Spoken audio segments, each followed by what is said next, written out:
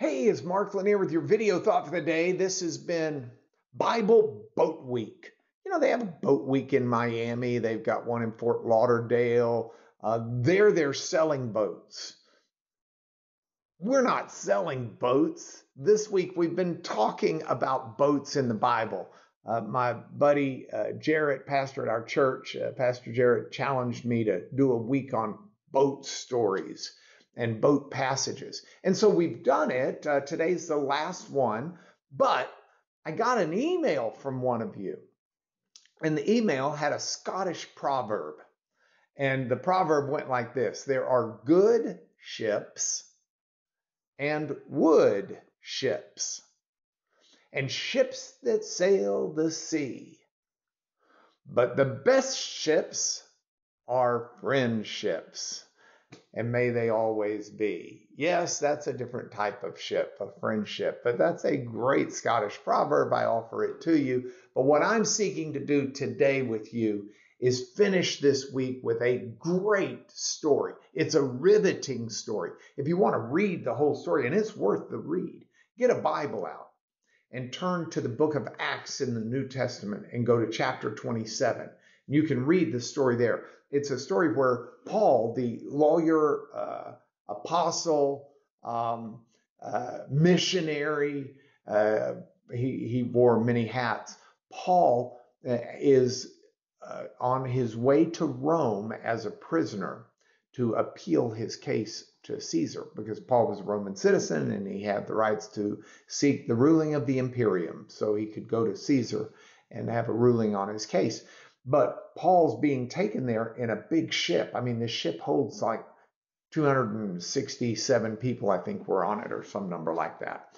But the ship in the Mediterranean world, you're not supposed to, back in that day, go out into the seas in a ship or a boat during the winter months, because the storms are so great during those months that it's not safe.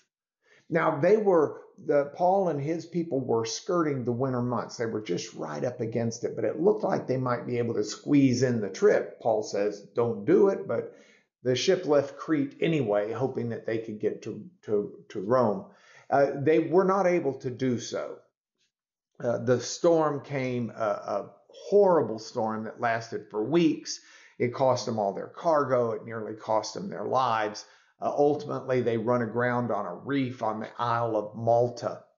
And it's a riveting read. It's really a good read. And the author of Acts was along on the journey. And so you get that firsthand rendition of what happened.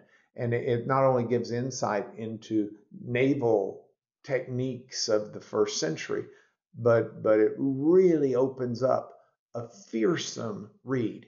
And it makes sense, because ships are often an analogy, biblically as well as now, an analogy for the journey of our lives. And you want smooth sailing in life. But there are times where the storms of life, I mean, this metaphor is deep in our vocabulary. We want smooth sailing, but the storms of life blow against us and endanger us. And we do run risk of running aground or making a shipwreck in our life, experiencing a shipwreck.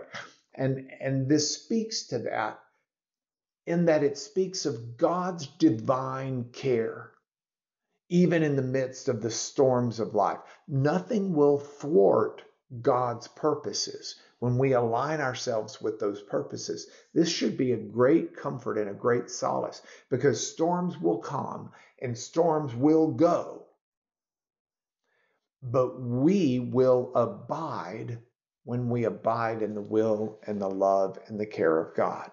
So I don't know what your weekend has in front of it. I don't know what your weather's going to be in the atmosphere or in your life. But I do know that as we go with God, we go in his love and care and safety. And so I send you with that on this, your video thought for the day. See you next Monday.